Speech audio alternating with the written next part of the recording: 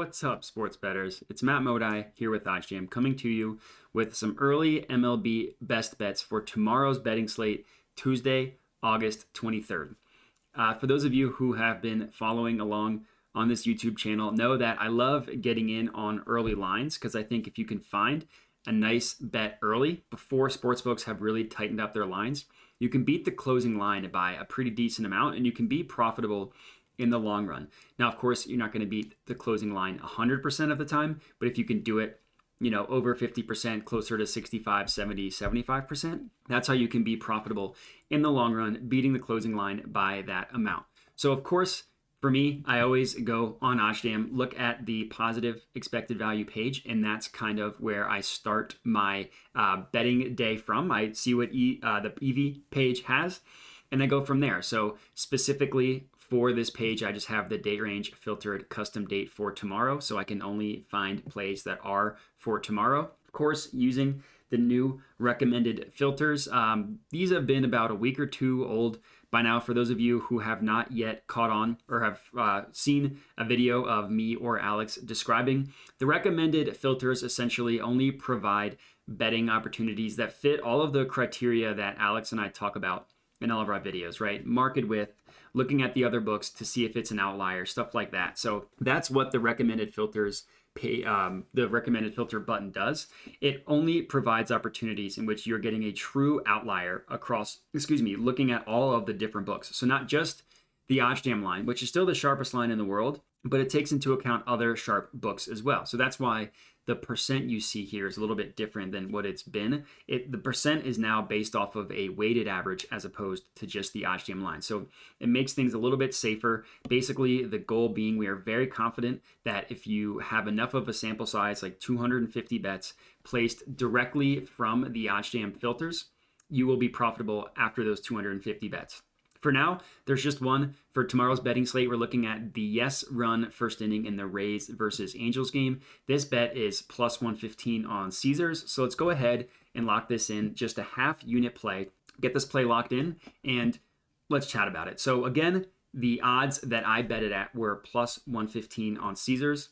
The OddsJam line with the VIG removed prices this at about plus 113, plus 114. So not a huge gap between the OddsJam line with the VIG removed and the odds that we betted at on Caesars at plus 115.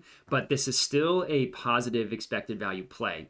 So a smaller percent here at 0.67%. So your profit margin is smaller on this one, but it's still something that is worthy of being bet. So I don't necessarily think you should shy away from these lower EV percents. They're still profitable if they're showing up on the recommended filters. I do think that they're worthy of being bet. And this one specifically, which I like about it, it's an arbitrage opportunity to Pinnacle. So to OddsJam line, the sharpest line in the world. You know that if there's ever a situation where there is an arbitrage opportunity, one of those books is going to be mispriced. In this case, since it's an arb opportunity to the OddsJam line, we know that Caesars is the book that is mispriced here. We also know this because it's showing up with the recommended filters button selected, that it is an outlier, not just to the OddsJam line, but to other books as well. So just because you only see one other book here, in this case, it's FanDuel pricing this at minus 102, still pricing it closer to the OddsJam line, which has it at minus 103, which is a good sign. But there are other books that might not show up on your page that are still being taken into account for the weighted average. So even if you see a play with the recommended filters that only have, let's say, one other book, it doesn't mean that it's just being compared to that one book. It's still taking into account the entire betting landscape, even if it's not one that you can see. So that's something that is really important to keep in mind. In this case, only charging 16 cents of market width, which is pretty good. So market width measures the difference of the OddsJam line. So in this case, 13 plus 3, because there are two minuses, equals 16. Logic being, the closer these two numbers are together, the more confident in what the OddsJam line is and what they're pricing their lines at. So getting this one at 16, it's a pretty tight market. Really anything that is 25 and below is something that I like to look at in terms of a betting market for market width. Anything that is 15 below is a really tight market. So this one being at 16, not quite that 15 and below range, but still profitable.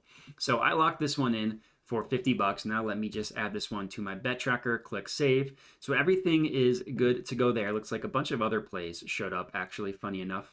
But this play specifically, the yes run first inning and the Angels versus Rays, I like looking at the pitching matchup and stuff just to see what these the batting teams are going up against. Obviously, this isn't perfect and you need to look a little bit more than this, which I do on my own, but for the sake of the video, Corey Kluber, a couple years removed from his Cy Young year, not nearly as good as he was, 4.3 ERA, going against Jose Suarez, another pitcher above 4 ERA. So just looking at the pitching matchup, I can understand why this one is positive expected value. So again, I locked this one in, just a half unit play, 50 bucks for now on the lower EV percent play.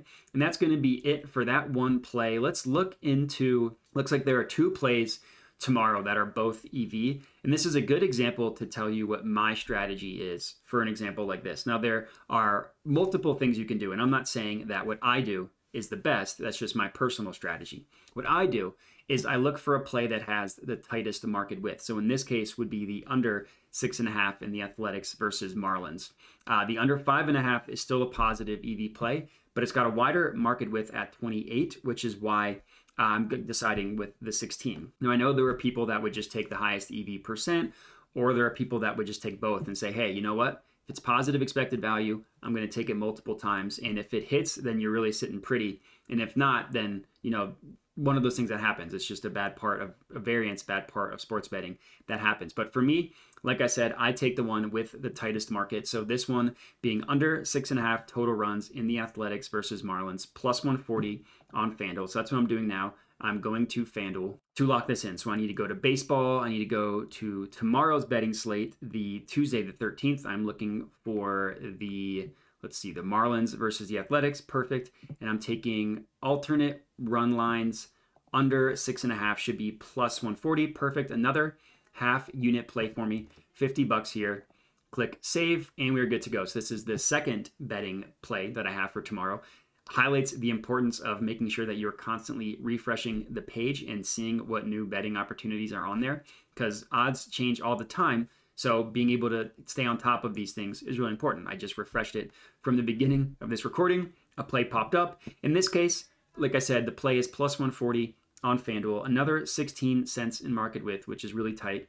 The no VIG odds have this at plus 138, which gives you your lower, again, profit margin of 0.93%, but still worthy of being taken. And then if you look at the books, again, only have Caesars to compare to, but prices this even lower at plus 115 than the OddsJam line does at plus 127. So clear outlier here, the FanDuel being at plus 140, which is why I locked this one in for a half unit play. So now I'll just add this one to my bet tracker, click save, and those are going to be my 2 betting picks for tomorrow's slate. We are looking at the yes run first inning in the Rays versus Angels and the under 6.5 total runs in the Athletics versus Marlins. So if you're tailing those, let me know. Would love to hear it. Love all the feedback.